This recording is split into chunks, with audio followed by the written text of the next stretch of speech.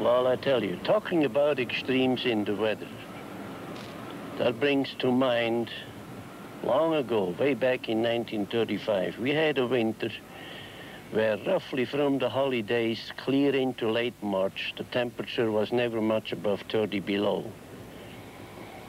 And on top of that cold winter, we got into an extremely hot summer. It was hot and it was dry. We had hardly ever any rain. In fact, no rain at all. And from, if I remember properly, from about May to August, the temperature never dropped much below 90 degrees. And the yield, of course, it was likewise. It was very poor. If I remember properly, ourselves, we only had about 3 bushels an acre average, which is nothing. So today, of course, it's only a memory, so I can smile over that. Behind Hans Reinhardt's enthusiasm for the land, there is concern over the future of his farm. By Dakota standards, his equipment is modest and his acreage small. So small, in fact, that with the way things are going, it might be impossible for his son to take the farm over as a worthwhile concern.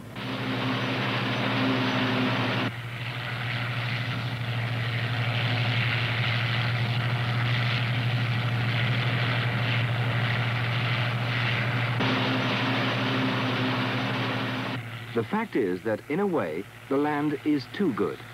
It is so well suited to machines that there is nothing to stop the large, highly mechanized units from sweeping the board.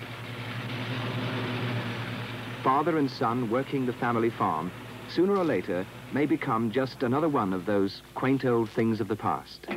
How's it going? Oh, it's going pretty good. Oh. Why don't you bring me over a sample from there and see what you think?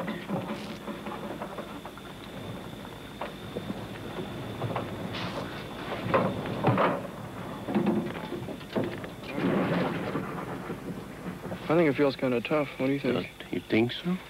I don't know. Well, let's see. I don't know. It doesn't seem so bad. I don't know. It feels kind of tough to me, though, when you put your hand in the grain in the box. Well, maybe we should send Maman into town and have a sample tested. Yeah, probably. Yeah. Well, I just hope that it isn't going to rain. Yeah, I know. It's lightning like crazy over there. It's awfully cloudy. I know. Well, let's hope for the best. Yeah, okay. That's all that we can do. If it don't rain, I'll meet you someplace over there. All right. Okay? Okie-doke. Yeah, fine.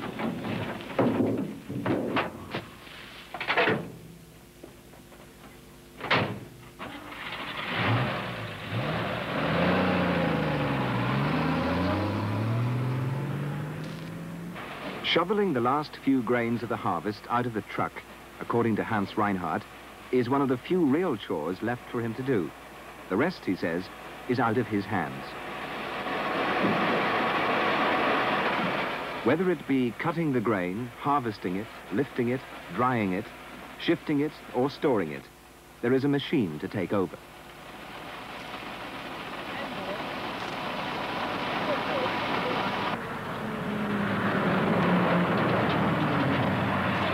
It's not until the closing stages of the harvest, when the loads of grain are hauled into